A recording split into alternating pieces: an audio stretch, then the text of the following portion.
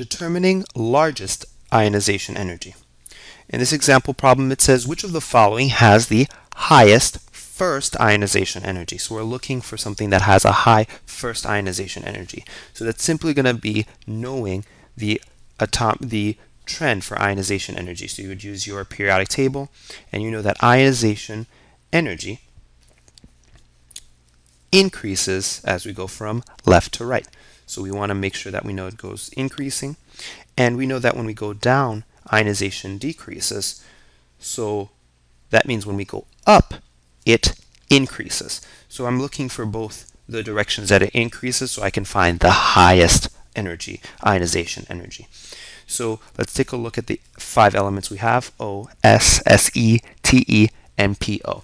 So Pe, To, Se, S, and O are all part of the same group, going down.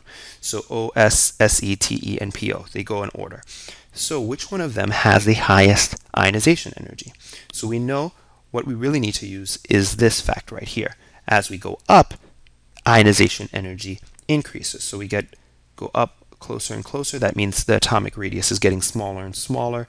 That means it's going to be harder to take an electron. That's why its ionization energy is so high.